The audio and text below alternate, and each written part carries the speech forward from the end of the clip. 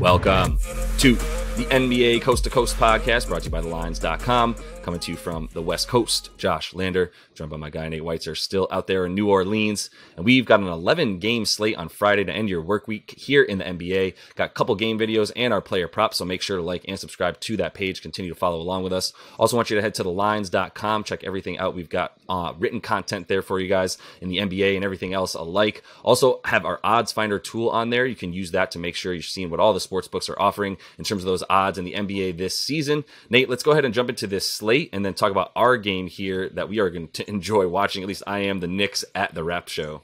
Our Knicks, huh? Yeah, the Bulls plus 4.5 at Sixers probably would be a little bit bigger were Joel Embiid playing, but he's not. Blazers plus 1.5 at Pacers, pretty high, 237 total there. Nets, the other game we talk about, are -4 at the Pelicans, who will be without Zion again. There, this game, the Knicks are plus 3.5 at the Raptors. The total's been bet down to 218. Hornets plus 10 at Bucks. Wizards plus 2 at the Thunder. Pistons plus 2 at the Spurs. Cavs are plus 6 at the Nuggets. Donnie Mitchell's probably going to sit there. Clippers plus 3.5 at Wolves. Clips on a back-to-back. Got to stay on top of those injury news.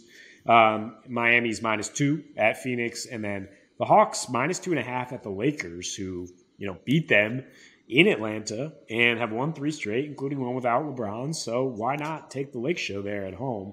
There are plenty of reasons why not, but it's just, we don't have much faith in Atlanta either, Nope. Especially on the road. So that's a little bonus pick for you. The Knicks also seems like wrong team favored here. I know they lost to Toronto 2 weeks ago at home, but like we said, plenty of times you see a team bounce back with that revenge narrative. And look, it was kind of an anomaly. The Knicks were on that heater, and then Pascal Siakam just has a career high, 54, for it to both go over for, unexpectedly and for the Raptors to win. And right now the Raptors don't look like they're going over against anybody. Fresh off a 13-12 first quarter, an overtime game in which they had an 89 offensive rating against the Bucks, and it still did not go anywhere near over, finished with a 205 total. So I understand why it's been bet down 4 points. If you are on board with that, though, you should be taking the Knicks as well, because they're not going to lose another low-scoring game with this Raptors team. We don't think. You say they're 11-0 when they allow 105 or less. I believe they're 17-0 when they allow 107 or less. So however you slice it, yeah, if it's a low-scoring game, they're comfortable for sure. And this time they're playing the Raptors without R.J. Barrett, who I don't want to disparage too much. I'm just not really a fan of his game, his shot selection. Thibodeau is not really a fan of his defense at times, and it appears Tibbs is getting much better effort without him because in 4 games, their defensive rating is 6.5 points better per 100 possessions without RJ. They are playing at a slower pace. It gives you a better shot at the under there, it seems. But they're hitting more threes. They're getting to the line more often. And Julius Randle's kind of been unleashed, averaging 32, 13, and 5.5 with 12 free throw attempts in those 4 games. With RJ, he's averaging 23 points and 6.5 free throw attempts. And he did have a nice game against the Raptors last time out, 30-13 on a 76% field goal shooting. And Brunson back now. The Knicks are really balanced. They're just looking very much in control of their system. And the Raptors, the bottom falls out of their offense all the time. They basically had the worst half-court offense. This is a good transition defense that they're facing, so they're going to have to try to score in the half-court. And if Siakam doesn't have it cooking like that again, where are they going to turn? Fred VanVleet continues to struggle with his shot. He's shooting 31% from 3 in his last 7. The Knicks are just giving up nothing in the paint. So you're going to have to hit some outside shots right now against this Knicks team. And then that's the biggest difference, between this time and the last time that they played. the Knicks were on a heater. It was a little bit of a not trap, but maybe let down almost. And yeah, Siakam got to the line 18 times, and that's the biggest difference for me in the last few weeks that the Knicks have been playing, really in the month of December. And when they lost that game to the Raptors as sort of the anomaly in that month. And they were at home in that one, where they've also been better on the road, by the way. But in that game, sort of the anomaly, or not the anomaly, but the thing that changed for the Knicks to feel better about them in this one is they're not giving up 18 free throws to one player anymore.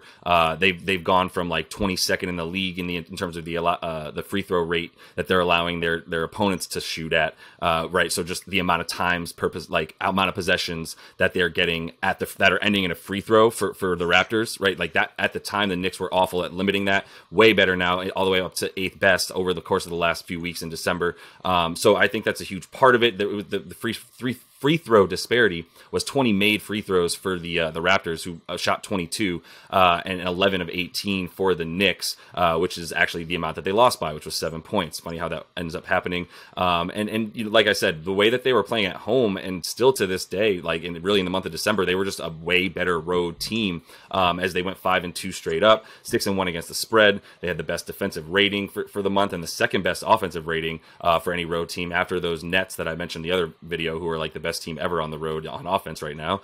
They have been playing at the 4th slowest pace, have the Knicks, so plenty of unders in that time frame as well, but they've also had these low totals come at them as they've been increasing their defense, all the way down to like 218. It's actually pretty common for them right now. The thing that does worry me about the Knicks, which actually does feed the sort of fuel for an under here, is they're scoring like most of their points with unassisted field goals. And all you have to do is watch like the second half for the Knicks, and it's clear that it's your turn, my turn with Jalen and Julius.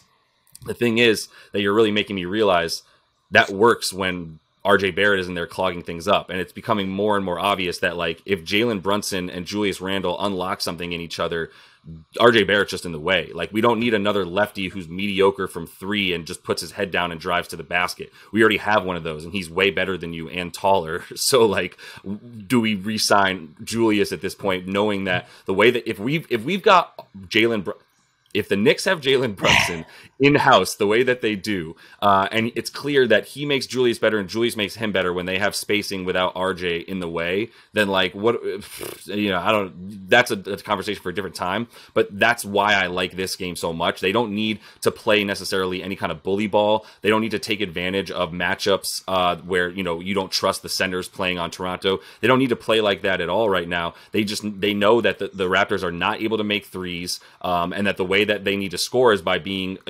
getting turnovers, getting out in transition and playing sloppily like that, mucking the game up and getting all those hustle points, right? Especially with the way Fred VanVleet has been playing on his 31% from 3 over the last 7 that he's actually been able to make the games in, because he's missed a few in that time frame as well. All that stuff goes. You don't have any 3-pointers to make, and I don't think you can, as long as Pascal's not getting to the free throw line 18 times and having another career performance of 52 points, like, your offense is going to be a lot harder to come by against this team if they're not giving you easy baskets, and their offense is working with RJ not in there right now. Yeah, I mean, credit guys like Quickly and Grimes, who are stepping up in his absence. And yeah, I mean, when you're bemoaning RJ Barrett's redundancy on this roster, you just again have to talk about how they extended him instead of, what if they had Donovan Mitchell in his place right now? Truly would be a contender. But for now, I mean, Quickly is looking like a great young guard, and in their last 5, the Knicks limiting turnovers. It has a lot to do with their spacing around Jalen and Julius, and I think that's something we'll see continuing if you can limit turnovers against the Raptors and set your defense with Tibbs obviously drawing up some good stuff to contain that limited Raptors offense. Really like the Knicks here. I think you just take the money line. It's like plus 140 right now. Yeah, I'm glad you brought up Quickly and Grimes, because that's the last point there too, is like they are the types of guards that you need spacing and wings that you need spacing with Julius and Jalen allowing. And you see it quickly's numbers increase his efficiency because he's gotten to play more with the starters. And it's not just him on an island with nobody else on offense to score on that second unit with him. He's got a lot more help around him when he's on the court these days. And so that's definitely contributing to the way that he's played as well. And the way that the offense looks in general with more speed, more youth, and a bit more shooting as well. So that's all the time we have for you today. Make sure to like and subscribe to that page. Continue to follow along with us. Got a couple other videos up for you today, including our player props. So until we see you next, happy betting.